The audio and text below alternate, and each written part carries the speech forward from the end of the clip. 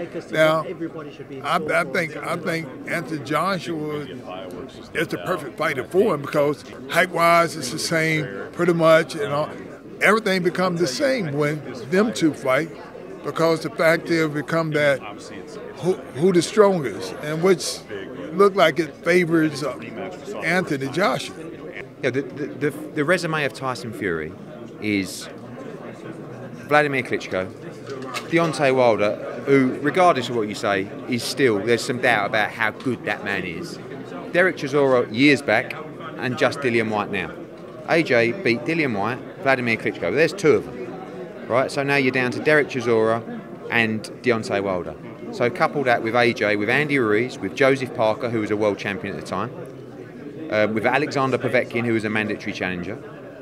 Stick in the two, even if you want to stick in the two defeats to Andy Ruiz and Alexander Usyk as well. He's fighting in this time. I believe the resume is not comparable. Yeah, I don't think his not holding a world title would mean anything. But if he fights Usyk again, which I don't think is wise for him to do right away, and gets beat, and then we make and Tyson beats Wilder, and after another fight we make a Tyson fight with Usyk, and Tyson beats Usyk, it's a very hard sell, Joshua and Fury at that point. Not that it can't be done, because there's tremendous interest in both of these guys, particularly in UK. Wilder fought Fury. Fury surprised me a lot. He impressed me a lot. So that makes me believe that Fury might have the edge over Anthony Joshua.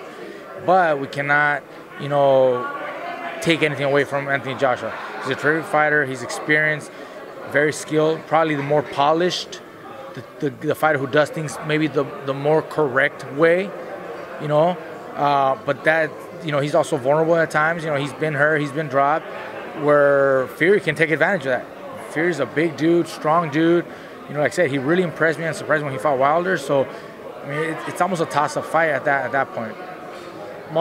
I do give him the edge. Not as big a edge as I did give him initially, because, obviously, when AJ lost to Ruiz, and then you see Tyson slowly coming back to the forefront, making the headlines, with his draw against Deontay Wilder. And then when he won the second fight, I thought to myself, I think he's just got the edge in every department, me.